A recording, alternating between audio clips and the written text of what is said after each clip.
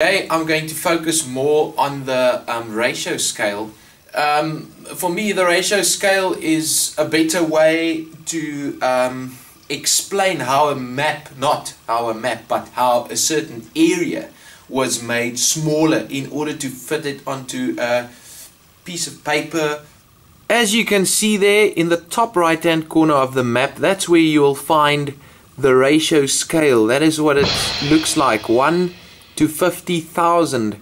And then if we move to the bottom of the map, you'll see that there's also a line scale or a linear scale. That is what we spoke about in one of the previous lessons. There it is. It says 0, 1, 2, 3, 4 and 5 kilometers. And as I explained in the other video, and if you haven't seen it, then please go and watch it in order to understand what it's all about. But like I said, we are not going to focus on this today. We'll be focusing on the ratio scale that we see here in the top right hand corner, 1 to 50,000.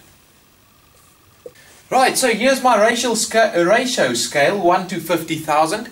Now what it basically says is that 1 centimeter on your map represents 50,000 centimeters in reality.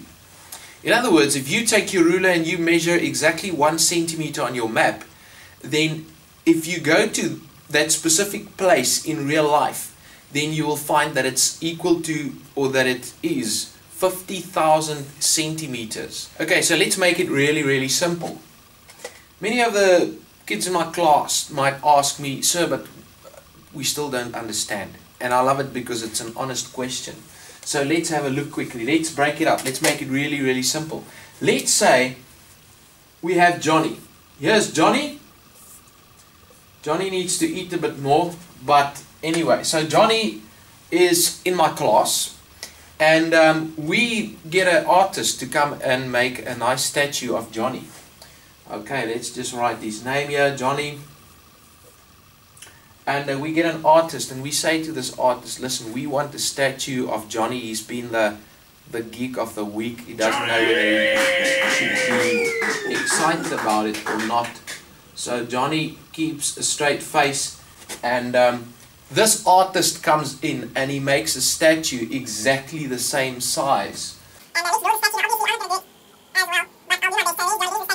Now if we go, we take a ruler and we measure 1 centimeter on the statue's arm, then we will find that it will be exactly the same distance on Johnny's arm. In other words, 1 centimeter on the statue will represent 1 centimeter on Johnny. Now, so the scale for the statue would then be 1 to 1. Because 1 centimeter on this arm represents 1 centimeter on Johnny's arm. Right. Now Johnny isn't happy about all of this because he wants to take his statue home. He doesn't want to leave the statue at school. He wants to go and show his parents, Mom, Dad, look, I was the geek of the week. He wants this statue to be 10 times smaller than him. So it's 1/10 of his size. Now once again, I'm going to do a rough estimate here. Let's say this is 10 times smaller. And now if we take a ruler and we measure 1 centimeter here, then it will represent 10 centimeters on Johnny's arm. So now the scale would be 1 centimeter, because 1 centimeter represents 10 centimeters in reality. No questions. That is the beauty of teaching on a video. Nobody asks me any questions, but you can rewind this video as much as you like and eventually you will understand it, or let's hope so. And now we can write it as a fraction scale once again, and it will give you 1/10. So let's wrap it up. A statue is a representation of Johnny.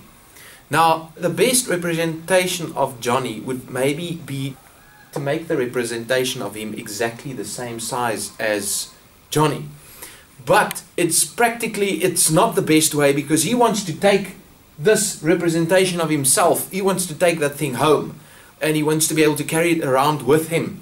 And so in order to make this representation or the statue a more practical thing to carry around. We had to make it smaller. In the same way, a map had to be made, or not the map, but a certain area or a representation of a certain area had to be made a lot smaller in order to make it more practical, so that you can fit it onto a piece of paper and then eventually use it in a classroom or wherever you are traveling, whatever the case may be. Thanks once again for tuning in. In the next lesson, I'll explain how to use this ratio scale in order to calculate distance.